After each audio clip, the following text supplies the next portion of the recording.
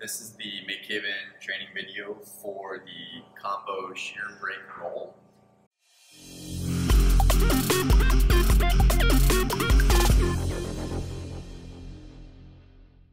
This has 3 tools built into one. Shear means to cut a piece of metal, to shear it, like a big heavy-duty pair of scissors. Break means to bend, effectively. That's what's meant by it.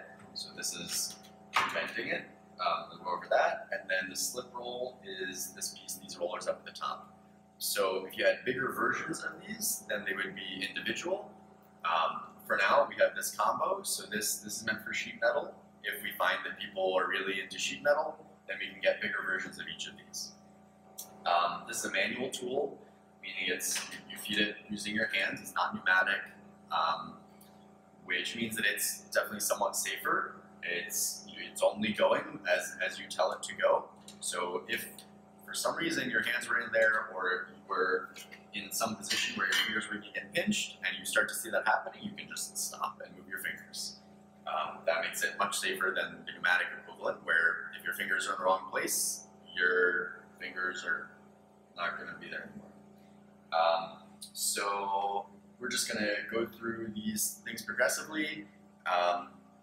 In terms of what this is for, it's for sheet metal again, up to a thickness of 20 gauge. So 20 gauge is about 0.03 inches thick, so you can get a pair of micrometers or calipers to get a sense. In general, when you buy metal, you buy it by the gauge. Higher number gauge means thinner metal. So 20 gauge is the limit, meaning 18 gauge is too thick. Certainly anything lower than that. So we'll start with the shear. So all 3 motions are controlled with this single crank, which is pretty convenient. So you can see all of them actuating at the same time. And you can just turn it continuously. So it's operating all of them at the same time, and you get it into the position that you need just by turning the crank. The crank is movable. So let's say for some reason you want it on this side, you just unscrew one of the handles, move it over there. It's pretty easy. Let's say you wanted more leverage, you could loosen the nut on the end, retighten it, and then have more leverage, just increasing this lever arm. Or say you were rolling, in which case you're mostly going for speed, then you just put it in the middle so you can spin it quickly. So that's the idea there. Then in terms, like I said, we'll start with the shear at the bottom and work our way up. So this is a piece of aluminum, and I'm just going to grab a pair of calipers just to measure it. So here we have digital calipers. We have both digital and dial calipers, depending on what floats your boat. So we'll just grab these, turn them on. These let you measure in millimeters, inches, and fractions of an inch. So we've just closed them. Going to push 0 to zero it out. Take our piece of metal, close it up, and we're at 0.06 inches. Before I said that 20 gauge was the maximum thickness for material, and I think that that's a good rule for steel. For aluminum, you can probably go a little thicker. So for something like this width, going down to 16 gauge is probably okay. What you can do is you can just test it. If it seems like you're going to have to be pushing a whole lot, then don't do that. Anything hardened, you're not going to be cutting.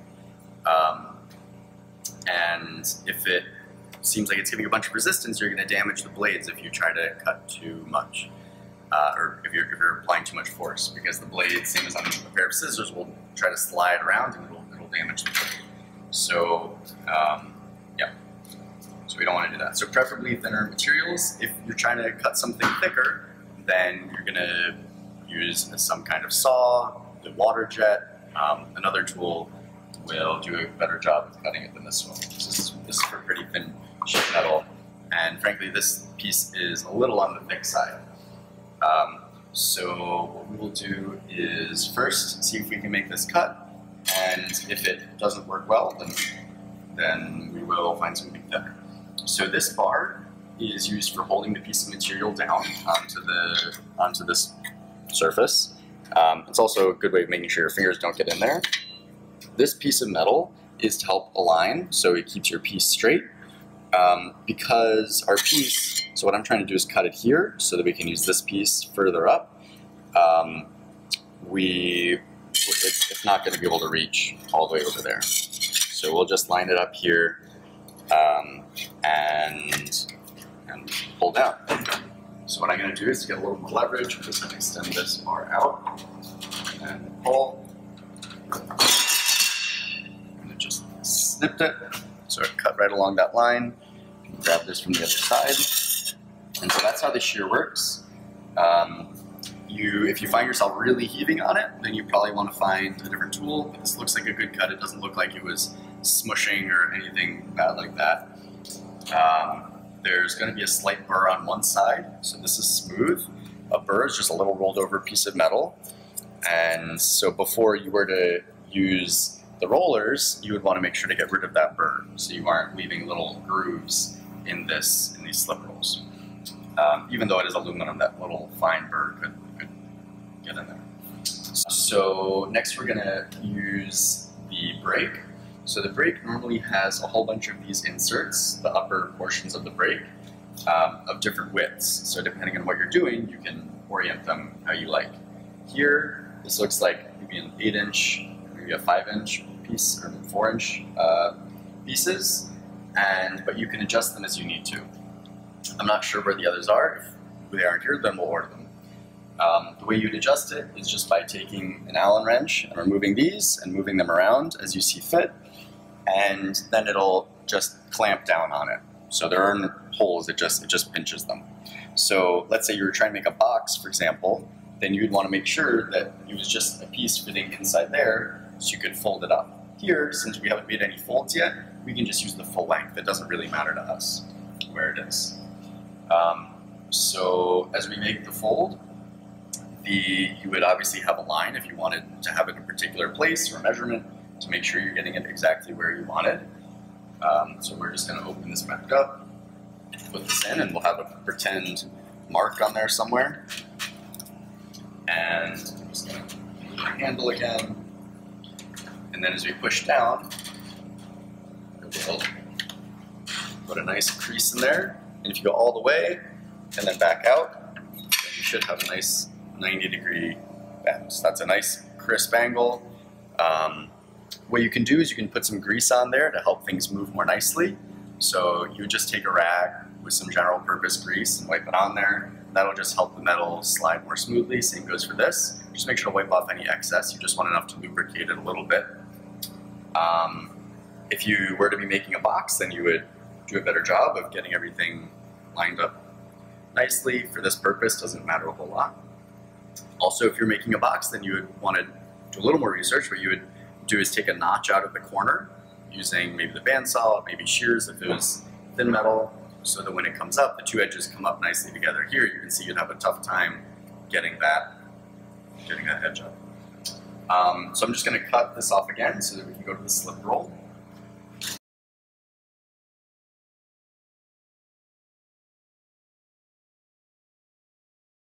So now we have this piece, and there are a few ways that you can deburr this piece before you put it in here. One is just with a hand file. So here we have a hand file. When you're using a file, it's important to always push. The teeth are oriented so they cut when you're pushing forwards. So this way there's very little resistance, this way there's more resistance. Sometimes people will drag backwards and that takes the teeth and flattens them out. So you want to make sure you're using a pushing motion. So it's pretty easy to feel the burr. So here there's nothing, here there's nothing. So all good on this side, and on the back side you can feel the burr. I can feel the burr. And so you can just do this by hand, and then that's all it takes just to get rid of that little curled over piece of metal. So that's one really quick option. Another is using the belt grinder. There's a whole video on the belt grinder, so you want to watch that if you haven't already.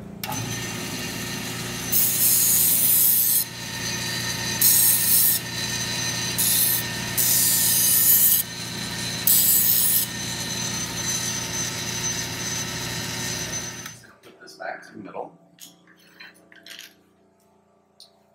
And the first step is making sure that the rollers are in a good height. So there are three rolls here. These two are the initial ones that hold the metal in place and feed it forwards. And you want them to be pinching tightly, because if it's not pinching, then it won't be pulling. It can just slide through. So this just keeps the roller in place. That's not, we don't adjust that one. And then this, we're just gonna tighten down on until it's snug. So that was easy, and then we can roll backwards to get that out. And then same over here. It can't even get in, so we're gonna loosen this a little bit. More. All right, now we can get in, and just a little snug back down. Take that back out. Now we can go to the back side, and on the back side, you can see these two knobs. And so these knobs adjust the position of this roller, and this is the one that gives the radius. So we're going to start by rolling these backwards, and you want to make sure that it's parallel. If it's not parallel, then you're going to have a weird twisted curve. So I'm rolling these back down until it's at the bottom. Okay, somewhere around there. Great. Oh, fall out on us. And then what we're going to do is feed it through. And the first time, probably nothing will happen. And as I mentioned before, a little grease will help this go easier. So we're feeding it through, nothing much. Grab it, and then we're going to take each one, and we can rotate it a full turn each way. So we're rotating both of them a full turn to pull it up. When it starts biting and actually bending, it'll happen pretty quickly, and then we'll increment by a half turn each time so that you don't overshoot the curve that you're going for. So right now, we'll just go for a shallow curve. If you're going for a full cylinder, then it's a different story, obviously. Something else to note is that every time you go, you want to alternate directions. If you don't, there'll be a little flat spot that isn't getting bent each time. So we're going to alternate directions. So still not a whole lot happening. Another turn. And you can get going pretty fast, just obviously making sure that you're not getting any part of your body in the rollers.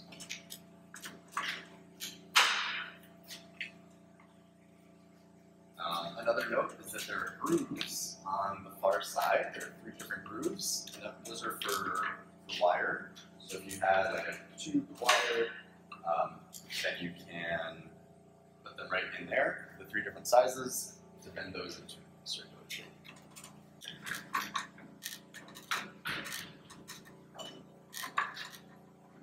Right.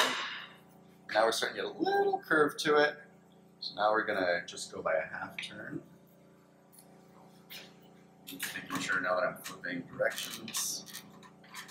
The reason that this machine is on a cart is because sometimes you have bigger, awkward shapes, and you want to make sure that you can orient it where you need it to be. So it might be a little annoying that it's moving around, but it's nice that you can have it wherever you need it. Right, we're getting a little more of a curve now. We'll just go a few more. Now, just as a reminder, we're going by half turns each time.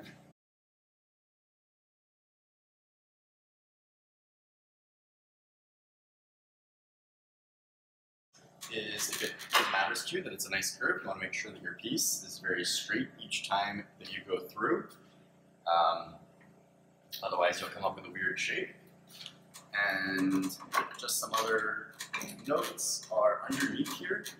There is this rack thing that screws in here, and if you're doing longer bends, it acts as a support for your material. If you're doing a cut, it can help support it.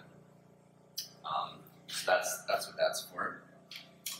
Something else on the topic of making sure it's going in straight is, let's say you were trying to make a cone. The way you might make a cone or a cylinder, if it didn't need to be smooth, a quicker way could be using the brake, and instead of doing 90-degree turns, doing more creases, you could do more shallow creases, and so you could get a whole big shape like a cylinder. And have more angled sides just by going around each time and putting progressive creases in it. Or if you wanted a cone, then you just put it in at an angle. So I think you can get the sense that here we're getting the shape. You could keep going. We'll go a few more times. I just did a full turn just so you can see what a more aggressive shape looks like. And eventually it'll just wrap all the way around. 2 turns. Now this can be our last one.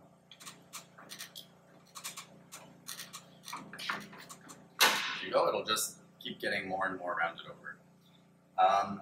If you had greased up these wheels, then you'll just want to wipe that off. As you can see, it's pretty consistent. If we don't have a flat spot because we're rotating. There are a bunch of adjustments on here that in general shouldn't need to be made. It should be pretty well set up.